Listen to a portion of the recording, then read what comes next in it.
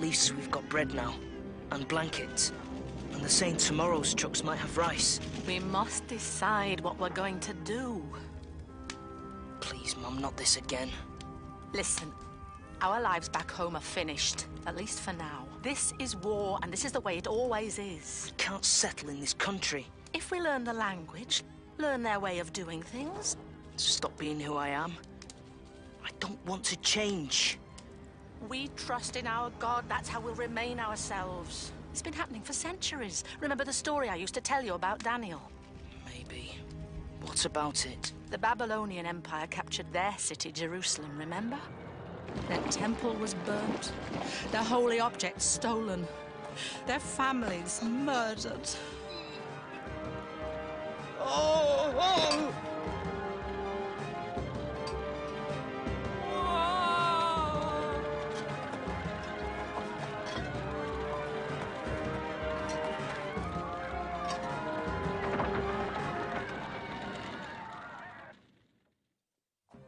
Daniel's people were marched out of their homes. One day, everything was normal, like we used to be. The next, they were slaves, refugees. They found themselves in Babylon, the greatest city the world had ever known. Just another captive tribe in a city fueled by captives.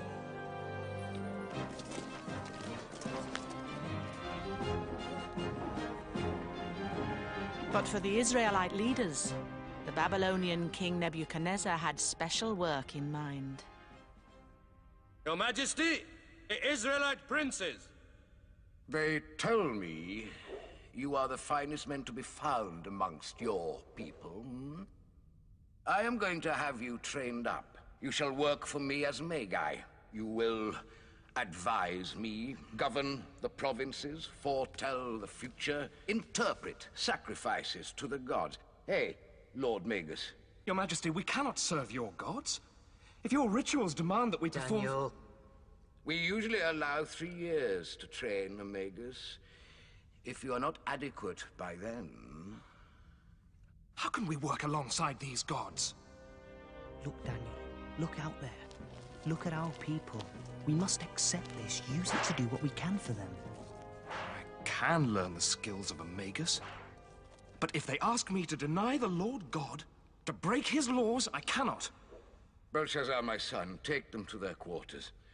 Make sure they're comfortable. This way, Israelites.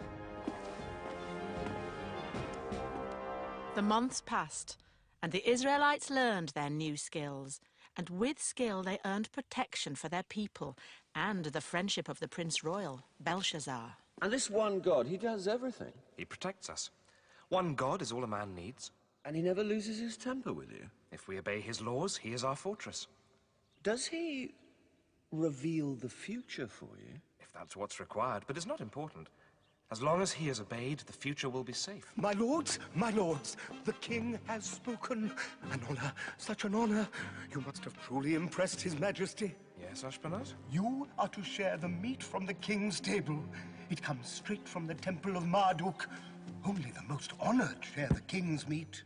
It's been part of a sacrifice. That's why it's so holy. We cannot accept it. What? We cannot eat meat offered to another god, tainted by his ritual. No reasonable God would ask you to refuse this honor. Daniel, if we refuse, we will suffer.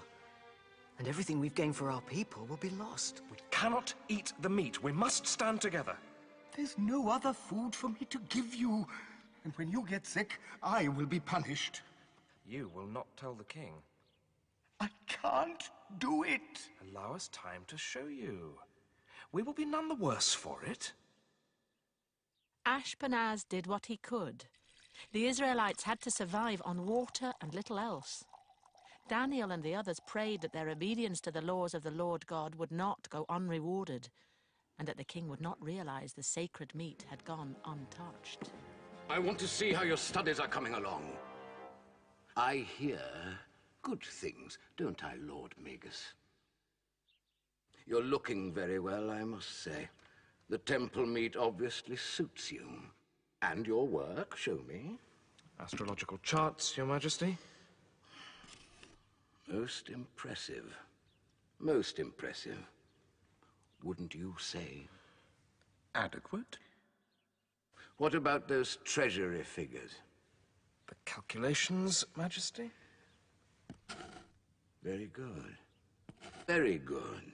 I can't see any point in training you anymore. Your Majesty, there's surely still I'll much... appoint you all full King's Magi. Get them their proper robes, Ashpenaz. They'll be teaching you soon, Lord Magus. Don't think you can get the better of me. Daniel knew that the Chief Magus would always be an enemy, but he had no choice other than to go on working and learning if his people were to be safe. He learned to administer their empire, and he learned to interpret their dreams.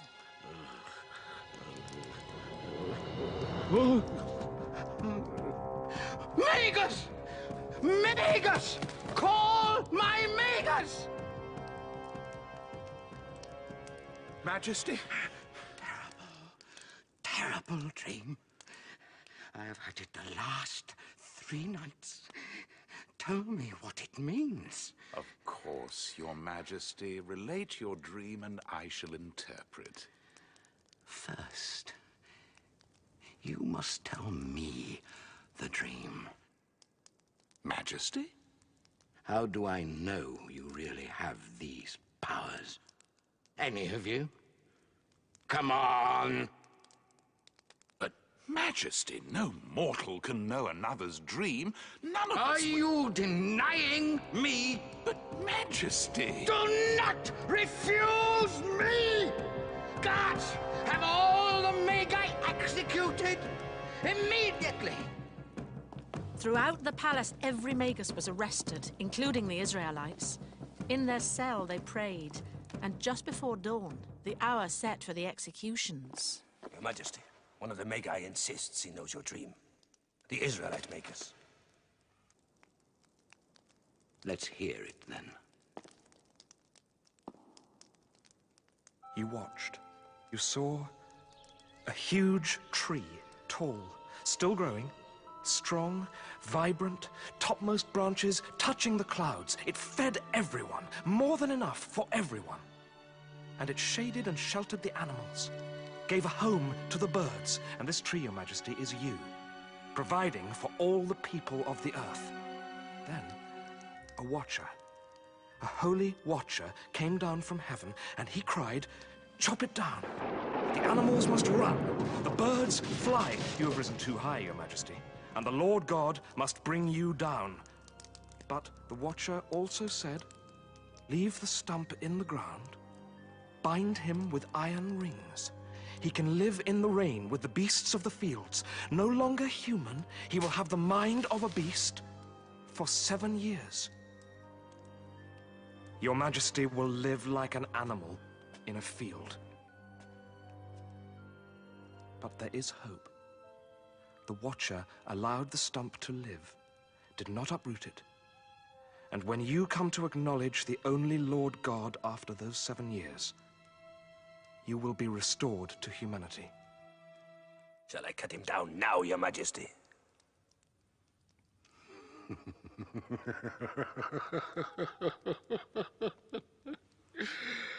I have never heard anything quite so preposterous.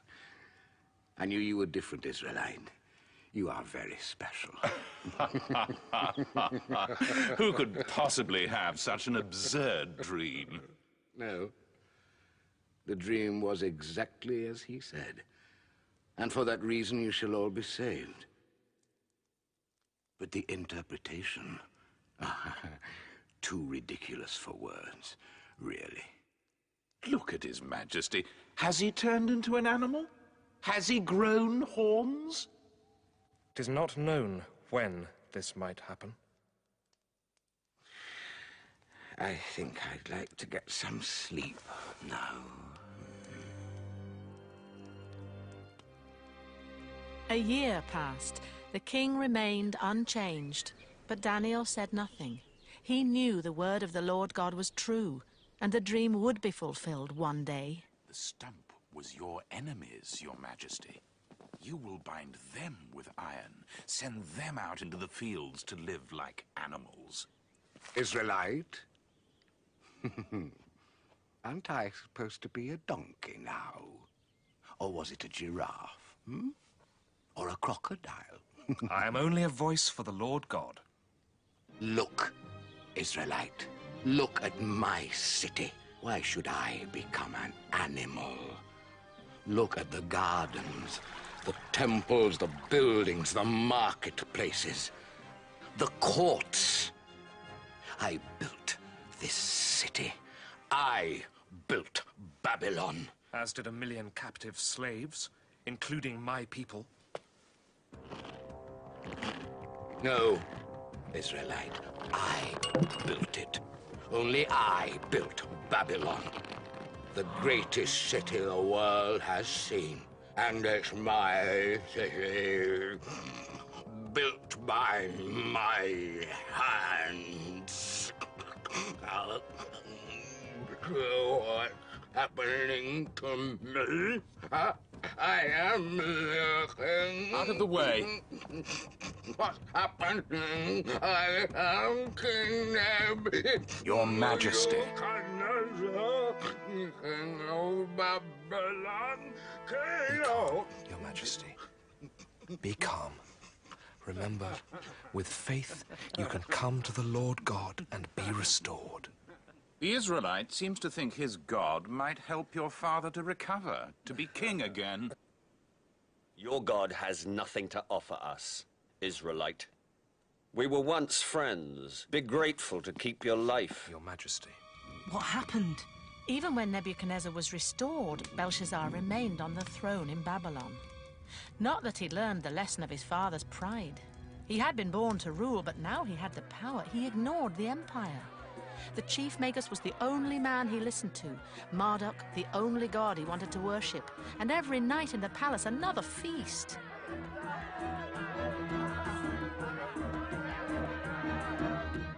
Alone in his rooms, Daniel prayed for guidance. Ignored by the king, how could he help his people now? We must struggle to bring about God's kingdom. We cannot surrender to despair. We're proud men.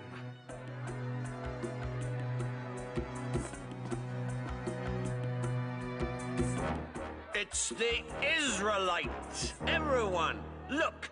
It's the man with the special God. Ashpenaz, why don't you get those cups my father brought back from Jerusalem? Your Majesty, they are holy, sacred. Did you hear me? We've been waiting for you, Israelite. Lord God is waiting for you also. Then we'll drink him a toast out of one of your own cups. Come on, drink with me. But if you won't, I'm sure the Lord Marduk will. Give everyone else a drink, Ashpenaz. Lord Marduk, I pledge to you. More! Everyone!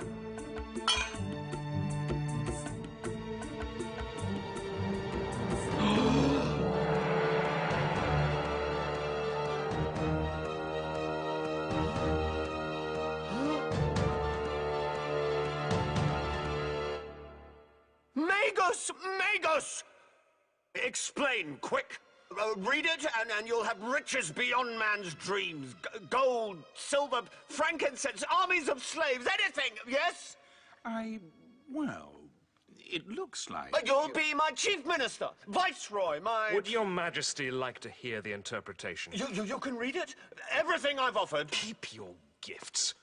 Reward someone else. Even your father, proud as he was, came to understanding in the end, but not you.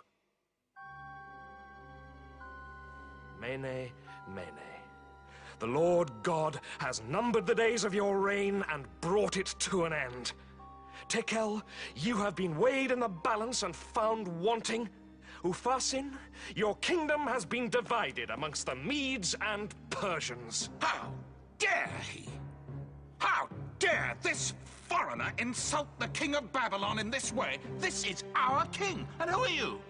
An Israelite, a hostage. Don't listen to him, Your Majesty. It's nonsense. Your Majesty, look! Your Majesty! Your Majesty! The Medes are inside the city walls! What should we do? Your Majesty! My sword, my shield. We will fight. Darius, king of the Medes, killed Belshazzar and captured his city. He made it the focus of his new empire, so all those who had been Belshazzar's captives now belonged to Darius.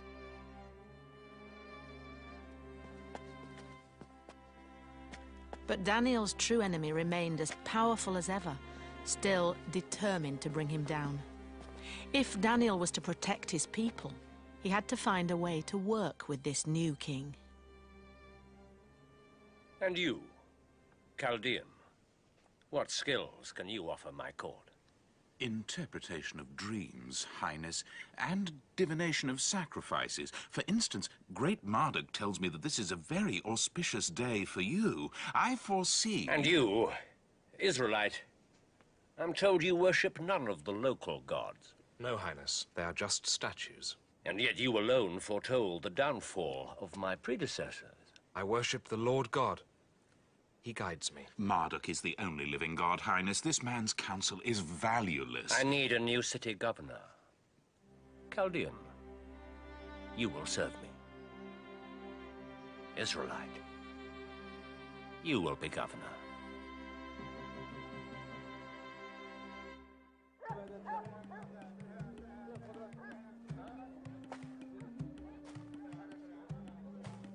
I admire your people, Daniel. Then why keep us all hostage, Highness? Why keep us here?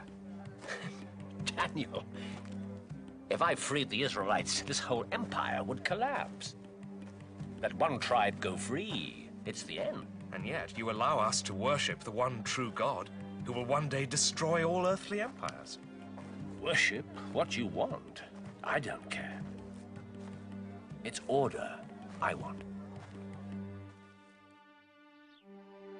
At least every morning Daniel was able to face Jerusalem and pray to the Lord God. But his enemies, unable to fault his work, plotted to use his faith to destroy him.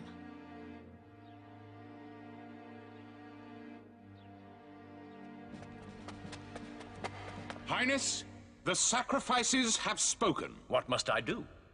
Holy Marduk has made his wishes plain. For the next 30 days, no citizen must petition any man or god except you. Me? No one but the king should receive petitions. It must be decreed. Really? Anyone breaking this decree must be thrown into the lion pit. Your Highness, this would be foolish. Foolish in the extreme. Really? Such a decree will only... Who is king, Highness? Yourself or the Israelite? Let this be the law of the Medes and the Persians. For 30 days, make no prayer to any other god except His Highness.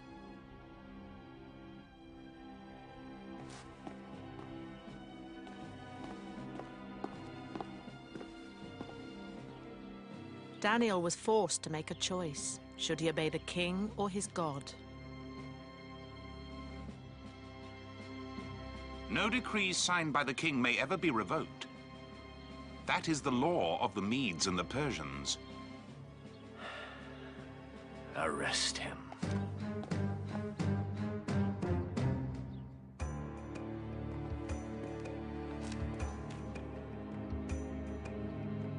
You can still tell me you are not praying. Worship who you want. I was misled. So was I. I misjudged you. Completely. Your God will protect you. He will.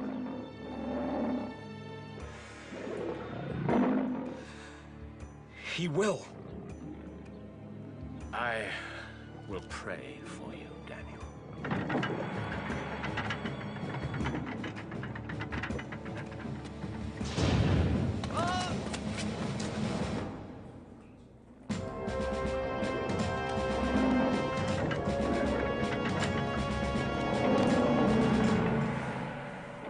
Highness? We shall return in the morning.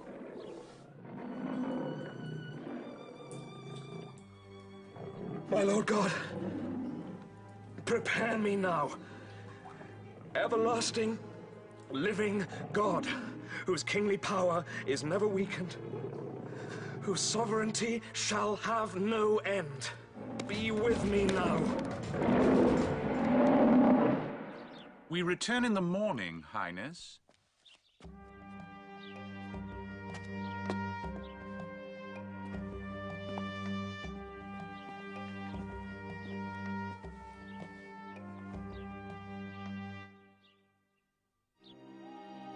All that night, Darius fasted and prayed to Daniel's God.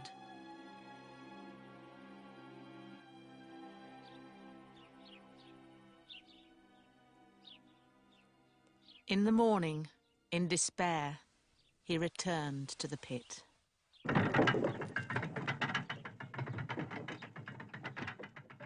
Highness? Daniel? I think possibly the lions may be a little hungry. Are you hurt? The Lord God sent an angel to still the lions. Help him up! Help him up! I did you no injury, Your Highness. The lions did me no injury. Arrest him. All those men. Tomorrow they can feed the lions. Highness, I can explain! Let me explain! Highness, you must not. You were falsely accused. It is the law of the Medes and the Persians. Then we must pray to the Lord God, whose justice is higher than any law. O Lord God, we pray for mercy and forgiveness for all, and deliverance for all people everywhere. Daniel continued to work for the empire that had destroyed his country, but he helped his people, and years later they were freed. They returned unchanged to their homeland. We can't live out our whole lives here, camped in a field, hoping, waiting. If we have faith, our God will lead us home.